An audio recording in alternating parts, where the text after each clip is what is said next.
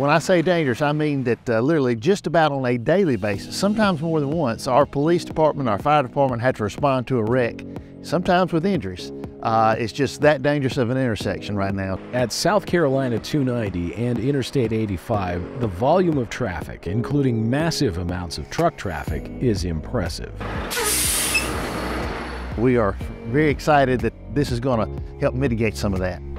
Cameron Fant is the town administrator of Duncan, the home of what will be South Carolina's second diverging diamond interchange, or DDI. Our population is booming. The traffic that comes through town, to and from work, is just getting more and more, so Duncan is a great place to be right now. And even better when the DDI is done.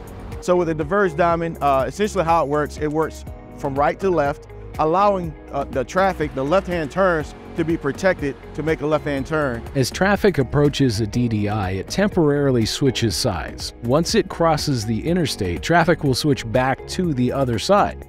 This eliminates the need for left turns against oncoming traffic, reduces the number of traffic lights, and increases traffic flow.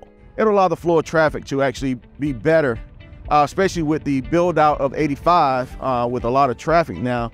A little over a year from now, this entire intersection is going to be completely unrecognizable, and the city of Duncan says this is going to be a great thing for the whole area.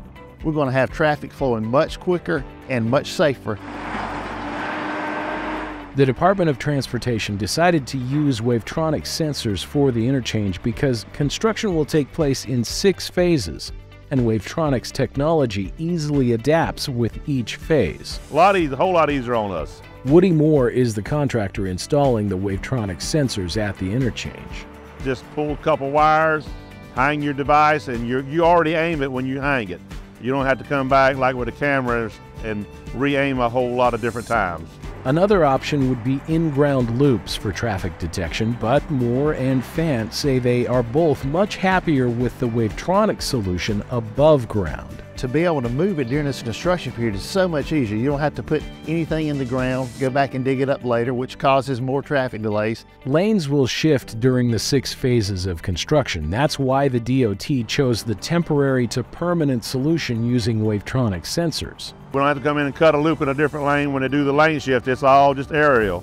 And what they can do is they can go in our software and they can change the lanes to configure it to the roads that we have for the diverged diamond. Fant loves the technology, but as the guy in charge of helping things run smoothly in this town, he factors it down to the basics.